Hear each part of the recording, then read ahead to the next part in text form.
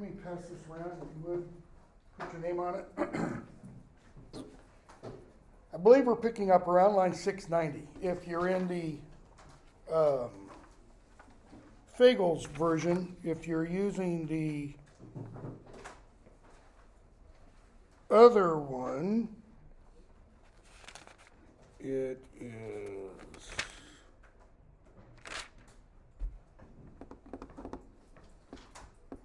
Well, I don't know where it is because I don't see the line. Huh.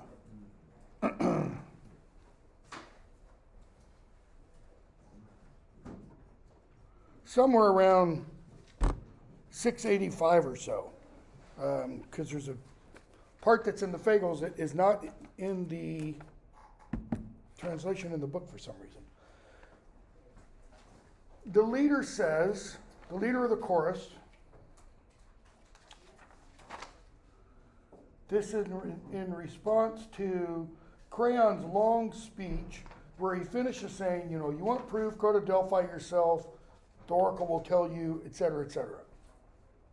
And the leader says, good advice, my lord, for anyone who wants to avoid disaster. Okay? Those who jump to conclusions may go wrong. Oedipus, when my enemy moves against me quickly, plots in secret, I move quickly too, I must. In other words, when time is of the essence, shoot first, ask questions later. It's okay to make a mistake. All right? I plot and pay him back, relax my guard a moment, and, you know, I lose my objective. Crayon, what do you want? What do you want, Oedipus? You want me banished? No, I want you dead. Well, at least he's honest. Just to show how ugly a grudge? Oedipus, still stubborn? You don't think I'm serious. No, I think you're insane. No, quite sane in my behalf. So, Crayon says, I think you're crazy.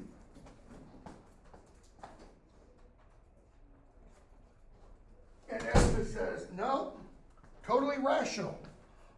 In my behalf, that is for my position.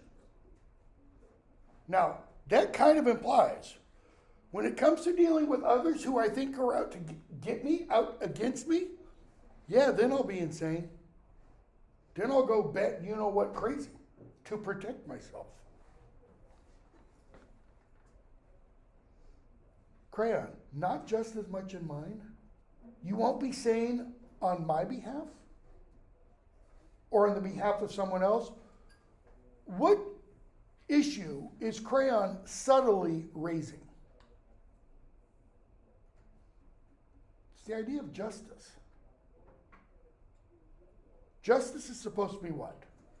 Two words you can use. Blind. Blind, right? It's supposed to be like this. I can't tell anything about who's guilty, who's innocent. Equal balance. And blind, it's also supposed to be impartial. You're not supposed to be able to put your thumb on the balance and tip justice in your way.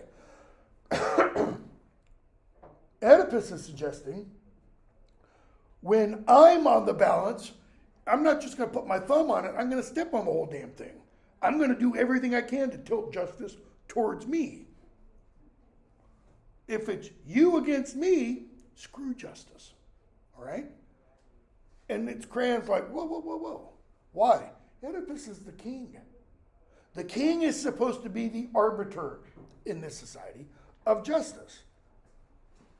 So, not just as much, you're my mortal enemy. Why would I treat you justly? Oedipus is kind of suggesting. What if you're wholly wrong? What if you are 100% wrong?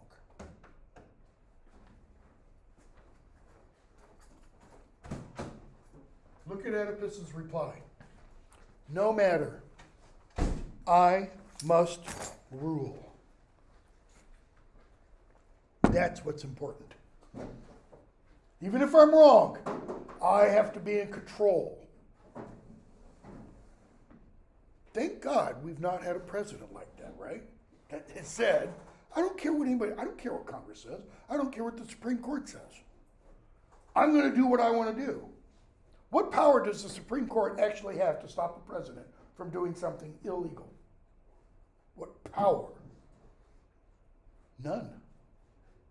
The Supreme Court cannot enforce its rulings. It has no authority to. Who does the enforcing of those rulings? The executive branch, the president, and everybody under him. Okay? Supreme Court can say what you're doing is illegal, what you're doing is wrong, what you're doing is treasonous, but it can't remove the president. That only comes from Congress. Okay? So, Oedipus goes, it doesn't matter. To make sure I stay in power, that's what matters. Not if you rule unjustly, Crayon says. In other words, the kind of rule you have is very important. Now, I didn't say this to my first class, but I will say it to you. Memorize this line. Because when we get to Antigone, the shoe's going to be on the other foot. So I'll just leave that there. Oedipus, hear him, Thebes. That is, do you guys hear what he's saying? Crayon, my city too, not yours alone. Because Oedipus said, my city. What does he mean by my city? He doesn't mean my city, the one I'm part of. He means mine. It is mine. I can do with it as I wish. Okay? Leader, please, my lords. Why does the leader try to calm the tension? What are they seemingly about to do? War. Civil war. There will be no city left. Okay? And we're told, look, Yocasta's coming. And just in time. In other words, she'll stop them. And listen to Yocasta when she comes in. Have you no sense? Poor misguided men, such shouting. Why this public outburst? Aren't you ashamed with the land so sick to stir up private quarrels? She turns to Oedipus. Into the palace, now! What does she sound like? Mom? To a young teen, maybe, or adolescent? And Crayon, go home! Bossing her brother around. Bear in mind, Greek society at the time that Sophocles is writing this, and the society that the play presents, which is many years before Sophocles' age, women had no say.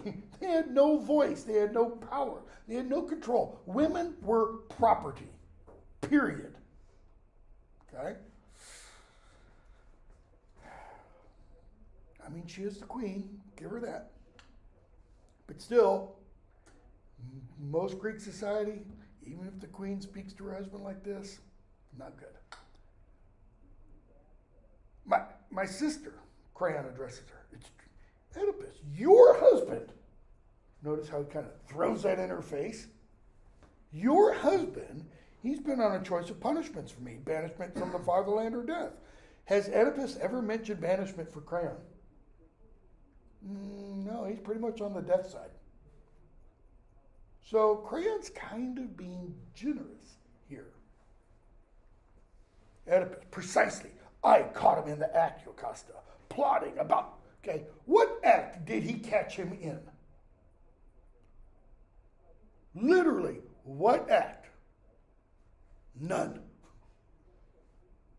Did he catch Crayon and Tiresias hiding in a dark alley, conspiring, plotting? Did he have somebody taking notes?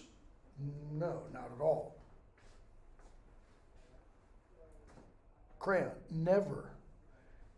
And then Crayon issues an oath.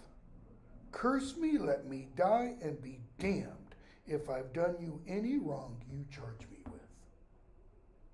If I'm guilty of what you say I'm guilty of, curse me, let me die, and be damned. That's dead in a not pleasant place. Not hell. Greeks didn't have the Judeo-Christian conception of hell. Okay? And Yocasta says, oh God, believe it, Oedipus. Why? Listen to the oath he swears to heaven. Okay, now, got to put your 21st century mindset out. You got to get rid of it. You have to adopt the kind of mindset that's embedded within the play. You believe the gods are real. You swear by the gods. What have you just done? What have you made the gods part of? Your agreement, your oath, your life. You swear by the gods and you lie, you will never have peace. The gods are going to get you for it. You swear by the gods and you don't fulfill what you swore, you're screwed. Okay? So she says, do it for me and for all the people. And the chorus starts to chant, believe it, believe it, believe it. Oedipus, what?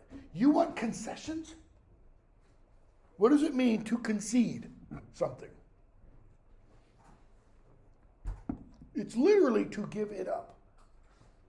You want me to give something up to him? Respect him, the chorus says. He's been no fool in the past. Oedipus, stop. Calm down.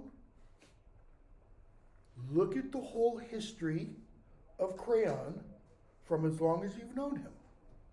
When has he ever acted in the way you are suggesting? When has he ever acted foolishly? It's a rhetorical question. He hasn't. And now he's strong with the oath he swears to God. You know what you're asking. He wants the respondent to say what it is exactly. Chorus, I do. Get out with it. That is, say it. The man's your friend. Your kin, because he's married to your sister. He's under oath. He's sworn to the gods. Here's what I'm asking. Don't cast him out, disgraced, branded with guilt, on the strength of hearsay only. Whose hearsay? Notice the chorus is very tactful. This would not be me. I've never been accused of being tactful. It's Oedipus's hearsay. That is, don't make him guilty simply of what you charge him with. You got to have proof, Oedipus. Okay, if that's what you want me then dead or banished from the land. What's Oedipus mean? It's either Creon or me. Either Creon is dead or banished from the land, or I'm dead or banished from the land. Never, the chorus says. Okay? Oedipus, all right, fine, let him go. Skipping the choruses next lines. Let him go. Even if it does lead to my ruin, my death, or my disgrace, driven from Thebes for life. Dramatic irony. Why? Because of his curse that he proclaimed on the murderer. It's you, not him, I pity. Why? Because if I'm driven from the land, you will suffer the loss of my greatness. That's kind of what it is. Creon, look at you, sullen in yielding, brutal in your rage. You will go too far. It's perfect justice. And then he explains what he means by it's perfect justice. Natures like yours are hardest on themselves. What does he mean by natures like yours? And that's another line just kind of burning your memory for the next play. What did Tiresias call Oedipus? What adjective? Stubborn. Nature's like Oedipus's. Refusing to yield. Okay? Stubborn. Get out. I'm fine. I'm going, you're wrong. You're so wrong. These men, they know I'm right. So he leaves. The chorus. Why do you hesitate, lady? Come on, Yocasta. Calm your husband down. So she says, tell me what's happened first. Because the chorus wants her to take Oedipus inside. Get them out of the public eye. Tell me what's happened. Loose, ignorant talk, a sense of injustice on both sides. That is, they each had loose, ignorant. What does ignorant mean? Without knowledge. Loose, ignorant talk. Did Crayon say anything ignorantly? No. Oedipus? Oh, yeah. All the accusations and charges. What they say, it doesn't matter. We don't need to repeat it.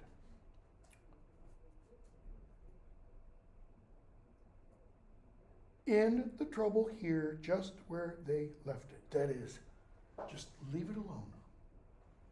Is that going to solve the problem? No, it's not. It's still going to sit there and it's going to fester. So Oedipus says, you see what comes of your good intentions now? And all because you tried to blunt my anger. Who's he speaking to? The chorus. What were the chorus's good intentions? To get Oedipus to concede something? Could have been that. Could have been what else? What did the chorus try to do between Oedipus and Crayon? Or what position did it take? Crayon. Did it? I mean, not just on this page, but even going back. It kind of went, Oedipus, Crayon, I'm going to walk right down the middle of that divide. I'm not going to take sides with either one. Why? If I side with Crayon, Oedipus is going to get me. If I side with Oedipus, Crayon's going to get me. Catch 22. Chorus. My king, I've said it once, I'll say it time and again, I'd be insane, senseless, ever to turn my back on you. And remember, the chorus speaks for Thebes. It represents the people of Thebes. You who our beloved land storm-tossed, blah, blah, blah. So now, again, good helmsman, steer us through the storm. It's in your power, Oedipus, to do what? Calm everything down. Okay? Chorus walks away. Jocasta, for the love of God, Oedipus, what is it? That is, why are you so upset? Why this rage? You're so unbending. Another word for unbending? Stubborn. I don't know if they were familiar at this point with Aesop's fables. They probably were. Aesop told a fable about the difference between the mighty oak and a reed. And a big wind comes. And the reed does what? The reed blows and lies flat with the wind. And when the wind dies, the reed comes back up. What does a mighty oak do? Wham! And it's dead. And the moral of the fable is, give with the blows. Take the blows that life gives, and then get back up and keep on going. Not Oedipus. He says, I'll tell you. And he looks at the chorus who've wandered off to the side of the stage. They're not totally gone. He says, it's all Crayon's fault. Shh, shh, shh. Tell me clearly. How'd the quarrel start? Who began the fight? Eddie. Like a mother speaking to a young boy who comes home with a bloody nose. How did it begin? I'm going to kill him. He says, I murdered Laius. I am guilty. He who? He's talking about Crayon. Did Crayon ever say those words? No, he did not. So, Oedipus is guilty of an untruth. I'm going to play a lawyer. From one perspective. Lawyers love to quibble. Lawyers love to quibble, to split hairs, all right? My son would say, no, Dad, it's all about the context of the words, etc. How does he know? Some secret knowledge, you know. Oh, he sent his prophet to do his dirty work. Notice, his prophet. Like Tiresias speaks the voice of crayon. So who actually said it? Tiresias, not crayon. Jocasta. Notice she doesn't even address crayon. She's like, a prophet? Calm down. Don't worry about it. Let me tell you a story. Here's proof why you don't need to listen to prophets. An oracle came to Elias one day. I won't say from Apollo himself, but his underlings, his priests. And we've already been told who was the priest who brought the prophecy. Tiresias. Okay? And it declared, so she relates this prophecy, and what does Oedipus do meanwhile? When she's saying this, here's what we know, or here's how we know what Oedipus does. He says, strange, hearing you just now, my mind wandered, my thoughts racing back and forth. What do you mean? Why so anxious, startled? It's the anxious and startled that tells us what Oedipus is doing while she's talking. She's talking, relating this prophecy, and I think Oedipus starts pacing. His hands start to shake a little bit. Maybe his eyes get a little big. And then when he says, strange, hearing you now, my mind wandered, my thoughts racing back and forth. He's hearing her, and his mind wanders. It wanders from where? From where Jocasta is right now to what? Delphi. His thoughts racing back and forth. They race from the present, hearing this prophecy to, I've heard this prophecy before. Not from the mouth of Jocasta, but directly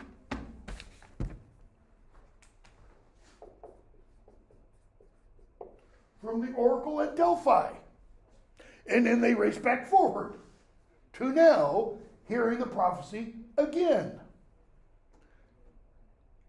What's the likelihood of the exact same prophecy being delivered to two different people about two different people? Yeah, nil to none. So, she says, what's wrong, Oedipus? You look scared. He says, you said Elias was cut down at a place where three roads meet, right? Line 790. He was killed by strangers, thieves, at a place where three roads meet. But my son, the one the prophecy was about, he was killed before he was 3 days old. So you see, prophecy, schmophecy, it means nothing. Elias was killed at a place where three roads meet. That was the story. Where? Name the three roads. Name the cross where they meet. And she's like, a place called Fagles. That's it. Two branching roads, one from Dahlia, one from Delphi, come together, a crossroads. They come here. So one road's going to Dahlia here, one road's coming to Delphi, and they meet, and then kind of one splits off and goes to Thebes. All right? When? What has begun?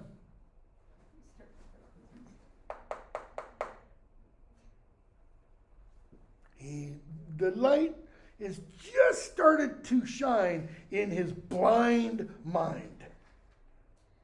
Why?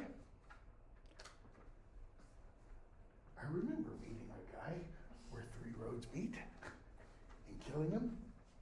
It's just a little tiny pinprick of light, though. Why? The prophecy. Oedipus is fated to kill his father, sleep with his mother. He ran away from his father and mother. Okay, so he might be the murderer of Elias, but okay, not as bad as the other. So, when? Let's see. Heralds no sooner reported Elias dead, oh yeah, then you appeared. It's like the herald beat you to the city gates, by 100 yards. My God, what have you planned to do to me? He's not speaking to Jocasta. He's not speaking to the chorus. He's looking up. Apollo, what the hell? What, Oedipus? What happened? Not yet, not yet. That is, he's not going to blurt it out. This is unlike Oedipus. Usually, if there's a conclusion, he's going to jump to it. Elias, how did he look? Describe him. Had he reached his prime? And she goes, swarthy. Why? Because he's Greek. I don't know if you know any Greeks, but generally, they're not pasty white like most Americans, even tan Americans. They've got a kind of a dark olivey skin. Let's see. Just started to get gray hair. And his build, come to think of it, Oedipus, he looked kind of like you. Okay, so two things you never do as a man who receives this kind of prophecy. Never kill a man old enough to be your father, and sure as hell don't kill one who looks like you. Oh, no. I think I've just called down a dreadful curse upon myself. I simply didn't know. What's his excuse? Honest, Your Honor, I didn't know. Ignorance of law is not a defense against the law, okay? But this isn't a court of law. And it's Oedipus being honest. Yes, he didn't know. Your book gives you one definition of tragedy. I don't remember exactly what it says, but it's in there. Here's another one that I think is actually better because it's mine. And that definition is, and this applies to Greek tragedy, it applies to Shakespearean, it works all the way, up to even modern literary tragedy. A tragedy occurs when the protagonist or tragic hero is forced to make a decision or take an action when he or she does not have enough information to make a wise decision or action. It applies across the board. What information was Oedipus lacking? Who his parents were. Who his parents were. He thought he knew who his parents were. I'm going to tell my upper division courses when I say some stuff to them about papers. Don't make assumptions. Don't base an argument upon an assumption. You have to prove assertions. I've had graduate students, years past, who would write these 20 or 30 page seminar papers based upon one assumption after another. All women were always treated bad for all of human humanity up until the 21st century. No, not true. For one thing, there were actually matriarchal societies. Not every society was quote unquote patriarchal. So that proves that the falsity of the assumption kind of thing. So he's operating at the beginning upon an assumption. Polybus and Merope are my parents. Why? Because that's what they told him. Don't always assume your parents are telling you the truth. Maybe it would be another assumption not to make. So, Jocasta, what are you saying? I shudder to look at you. He has some kind of expression. Bear in mind, in Greek times, characters are wearing these big masks. You can't see facial expressions. So he's acting in some way that's making Jocasta a little nervous. I have a terrible fear the blind seer can see. Notice what he just called him. The blind seer. He doesn't call him the blind fraud.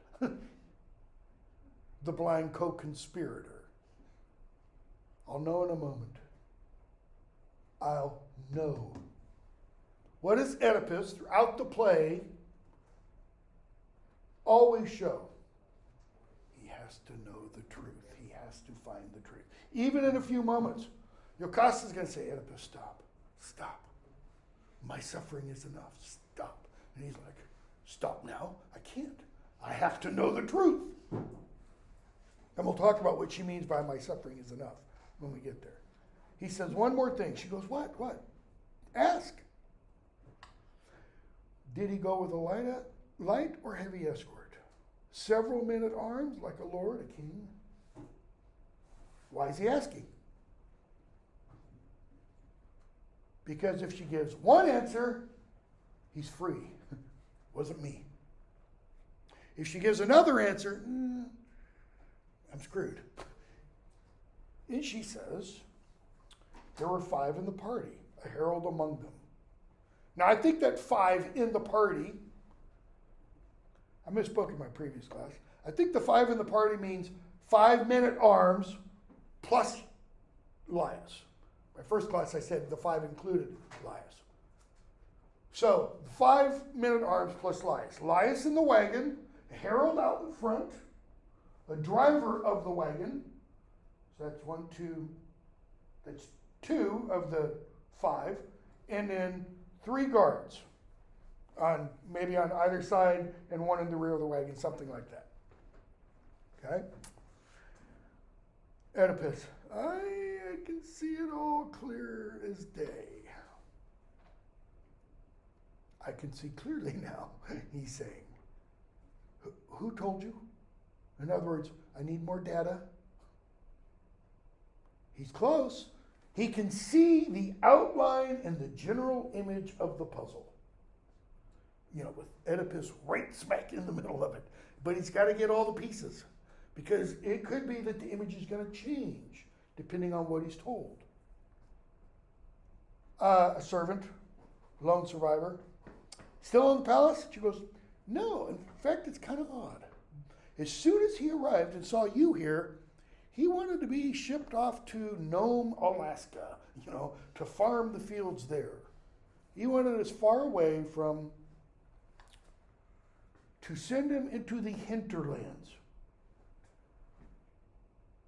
Can we bring him back? She goes, sure. Why? I'm afraid. I've said too much already. I got to see that guy. Okay, he'll come. But tell me what's torturing you. He says, I will. I'll hold nothing back. So, he relates a story. How long have they been married? His oldest children, his sons, have all left the home. They're in their 20s. They've been married at least 20 years. I kind of think Oedipus and Jocasta have been together for probably 25 or 30 years. My wife and I will celebrate our 37th or 38th anniversary this year. There's pretty much not anything about her childhood that I don't know. She's just now hearing this story. Seems kind of weird, okay? So he tells the story. Father was Polybus, mother was Merope, king and queen of Corinth. There was a party. The drunk said some things. I went to mother and father. They were enraged. They said, don't worry about it. As for my parents, I was satisfied. But the words kept gnawing. I went to the oracle, and the oracle said, quote, you are fated to couple with your mother. You will bring a breed of children into the light no man can bear to see. You will kill your father, the one who gave you life. Pretty much the exact same thing Jocasta and Laius were told. I heard all that and I ran. And I'm going to tell you everything.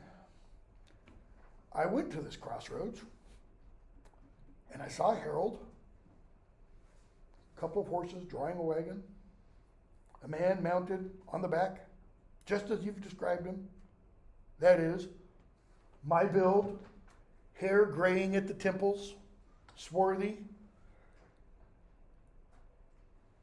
The driver tried to shoulder me aside. I struck him in anger. The old man watched. He tried to strike me as my back was kind of turned from striking the driver, so I killed him. Okay? Go back for a moment.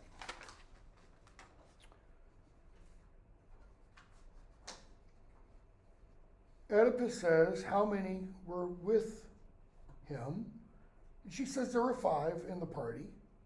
And how many did she say were involved in the attack? Just 1? Oedipus goes on. So I killed him. If there's any blood tie between Laius and this stranger, then I'm the murderer of Laius. Notice, it was here that Laius was killed, and it was here that I killed a guy who was one of a party of 6.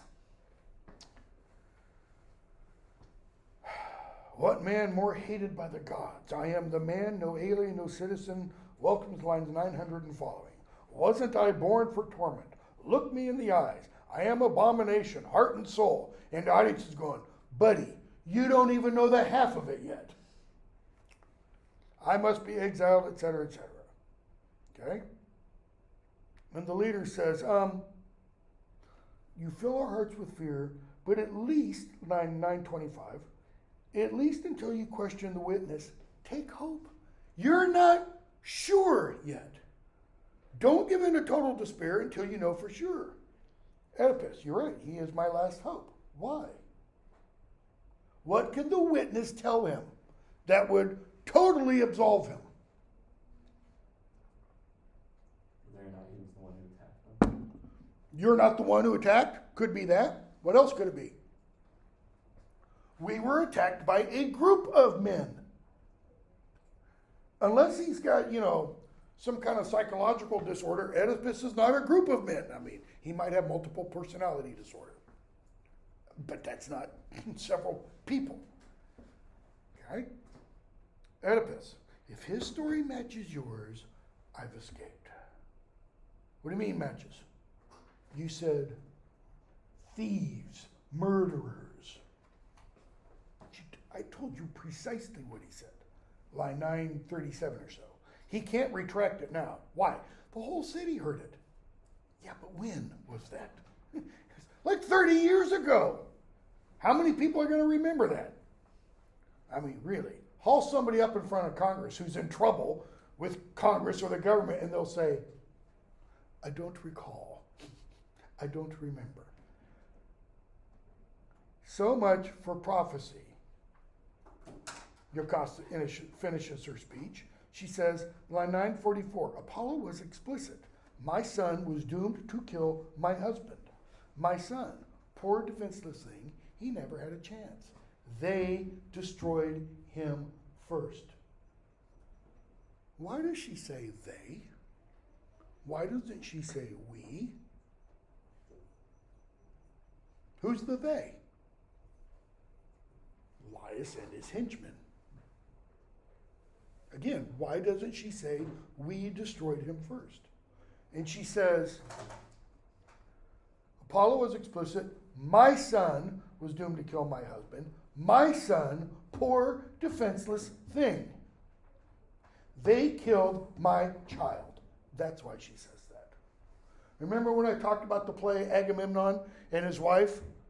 And Agamemnon has to kill his daughter, his wife's daughter, in order for the winds to arise. And she holds a grudge for 10 years. Okay? Jocasta's still not happy about having her son killed. Even though the prophecy said what the son would do if the son was allowed to become an adult. So much for prophecy. Oedipus, true. But that shepherd, he'll be able to provide the final proof. She goes, okay, I'll send for him.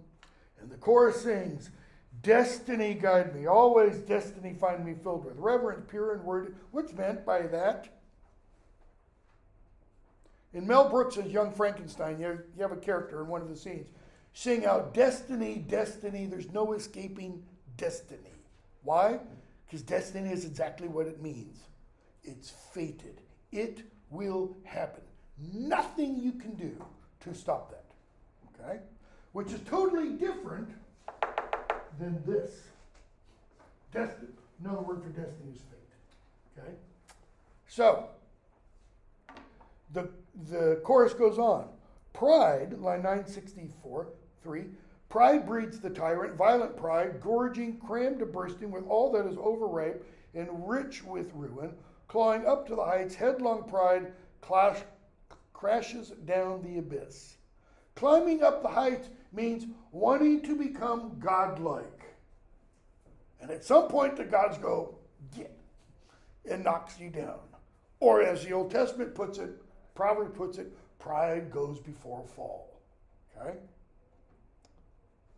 But if any man, skipping a few lines, if any man comes striding high and mighty in all he says and does, no fear of justice, no reverence for the temples of the gods, let a rough doom tear him down.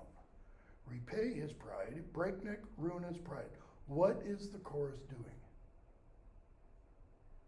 What's it doing for the audience? It's preparing. What is the chorus describing there? Oedipus. How so? How does Oedipus show the kind of pride that they're singing about? He went to Delphi. He went himself. Okay? He didn't get a priest. He didn't talk to Tiresias.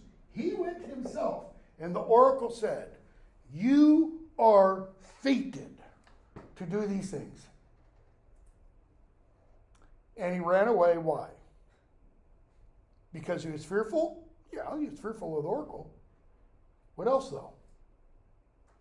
What was he attempting to do in running away? Avoid his destiny. Oh, yeah? I'm going to make the God a liar. No, it doesn't happen that way. Attempted to say, I'm more powerful than fate. Dad's pretty damn arrogant. Dad's saying, no, I am the, as Walt Whitman put it, master of my destiny, captain of my fate. Okay? So, Jocasta comes in. She's carrying a suppliant's branch. She's going to go out to the altar and pray. I'm going to pray to the God, she says. And she says, it occurred to me I should visit the temple, so I have this branch on. Oedipus is beside himself. What does that mean, to be beside yourself? Think of it literally. You're here, and you're also here. You're of, another phrase to describe that, of two minds. Meaning, you're split inside, distracted, crazy, insane. You got the logical and the irrational. So she says, he's racked with anguish, no longer a man of sense. He won't admit the latest prophecies are hollow as the old. He's at the mercy of every passing voice, if the voice tells of terror. So she says, I've come to give offerings to the gods. And a messenger comes in. Anybody know where Oedipus lives? Right here. And then here is his queen, his wife and mother of his children. Notice the pause. I think, now, it's a modern translation, obviously, and how it's printed on the page is not what you would have had in the ancient Greek, but if this expresses what's in the ancient Greek, I think Sophocles intended for there to be a pause after, here's his wife and mother of his children. Okay? And the messenger, great news. Who sent you? Corinth. And she's like, Corinth, that's where Oedipus is from. He says, I have good news for you. The people there, they want to make your Oedipus king. Isn't Polybus still in power? Dead. Wait, what? Dead? Yes, dead. Go get Oedipus. Why? Why does she tell a servant, go get Oedipus, quickly? Prophecy schmophecy again. Oedipus was here. Polybus has died. Unless he has superpowers, he couldn't have killed Polybus while he was here. You prophecies of the gods, where are you now? This is the man that Oedipus feared for years? He fled him not to kill him, and now he's dead? Quite by chance?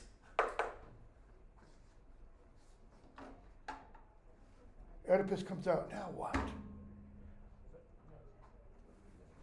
Tell him! Listen to him. See for yourself what all those prophecies of God have come to. Okay? So the messenger says, Polybus is dead. Murder? Sickness? Notice what he jumps to first. Everybody wants to kill a king, you know. No, light tip of the scales can put old bones to rest. He was old. Sickness then. Okay? Oedipus. So, Jocasta, why look to the prophet's hearth, the fires of the future? She's over there lighting the offering. And he's like, what the hell are you doing? Why are you offering to the gods? Why scan the birds that scream above our heads? They winged me on to the murder of my father, did they? That was my doom? Look, he's dead. I didn't do it. What does Oedipus assume? Polybus is his actual father. Not that Polybus is his actual father. What else? Prophecies are lies. Prophets are liars. The gods don't speak to us. Now, in another set of the Agamemnon plays that I mentioned, the gods do not only speak to us, they take physical form so that you get to see and talk with Apollo and Athena and the Furies and all these others. Oedipus apparently never has seen one of the gods. Okay? So, Jocasta says, told you, don't put any stock in prophecies. And he goes, yeah, but I still can't go back to Corinth. Okay, so I'm not going to kill my father. But the prophecy did still say, you're going to sleep with your mother. Merope's still alive. She goes, stop. Fear? What should a man fear? It's all chance. Chance rules our lives. Okay, let's assume these are your only two options. Which do you choose? Assuming you could choose. Speaking only for myself here, I'd rather have fate any day than chance. Because, chance means I'm sitting here talking to you and a meteor comes crashing through, Happened to some woman in Australia a couple of years ago. She's sitting in her home and meteor hits her. Literally, a meteor hits her, okay? Random chance, right? At least fate, it's not my fault. I'm just an automaton. Somebody programmed me. We're all in the matrix. That's fate kind of a thing, right? It's all chance. Not a man on earth can see a day ahead groping through the dark. True or false? That's totally true. We might think we know what's going to happen tomorrow or what we plan to do tomorrow, but we don't know that we're actually going to be able to do that. You might get in your car and your car won't start. Sorry. For those who've had car problems. Okay? You might be around some friend and the friend's coughing and sneezing and you get COVID. And maybe you're one of the unlucky few that die. It could happen. Some crazy student could come up here and kill us all. It could happen. Groping through the dark. Better to live at random best we can. In other words, man, live. Because you don't know when you're going to die. Carpe diem. Seize the day. Or as one Greek poet put it, that Paul then quotes in the New Testament, the Spartans used to say, eat, drink, and be merry. Why? For tomorrow you die. Meaning tomorrow you go off into battle. And for the marriage with your mother, many a man before you in his dreams has shared his mother's bed. The Oedipus complex. That's where Freud gets the idea from. Right there. The Oedipus complex is Every man wants to replace his father in his mother's bed. There's another play by Sophocles called Electra. And from it, he gets the Electra complex. Every woman wants to replace her mother in her father's bed. So we're all just totally screwed up. Okay? But then she adds, take such things for shadow. Oh, by the way, did Oedipus say anything about having dreams of sleeping with his mother? No, he never said that. It was the god who said that. So he's like, I didn't dream that. I mean, I'm normal. That wasn't me. Take such things, that is, the dream of sharing his mother's bed or the prophecies as shadows. What's the problem with that? Do shadows exist on their own? No, they don't. What must you always have in order for there to be a shadow? Louder? There has to be some kind of light and an object that creates the shadow. This is going to be important when we get to Shakespeare. Because Shakespeare's going to play on this idea in both Midsummer Night's Dream and Hamlet. Every shadow has an objective reality behind it. Something that creates the shadow. So, with the prophecy, it's more than just a dream. There's something back. And that's what Freud latches onto. All right? It's Platonic ideals kind of stuff going on here. So, she says, don't worry about that. Well, she says that now. In about 2 pages, she's going to have a slight change of attitude. And so she says, live, Oedipus, as if there's no tomorrow. Live for today. How many of you have read, it's not taught in high school, so I doubt if you have, Thoreau's Walden Pond? In Walden Pond, you take a course in American Lit and you read that. In Thoreau's Walden Pond, he tells us why he went to live by the pond. He leaves Concord. Well, he doesn't really leave it. It's only 2 miles from Concord. He still takes his laundry every day to Ralph Waldo Emerson's wife to do his laundry because he's a lazy SOB. Anyways, he goes out, builds this little cabin by Walden Pond, and he says, I went to live by the pond because he wanted to experience life fully. And he wanted to so that when he was on his deathbed, would know that he sucked, literally the words he used, sucked the marrow out of life. Marrow, the rich, juicy blood stuff that's in the bones, right? It's why you crack open bones to get to the marrow. He wanted to die going, I've done it all. That's what she's telling her son. Excuse me, husband. He says, those are brave words, but mom's still alive. I still don't want to do that. So she says, but your father's dead. If her implication is, if part of the prophecy's wrong, then it can't all be fulfilled. Okay? So, they go back and forth, and the messenger's like, whoa, what are you talking about? Well, Polybus, Merope. Well, Polybus and Merope were nothing to you. He said, that's it? That's what you're worried about? My boy, 1105, it's clear you don't know what you're doing. What are you talking about?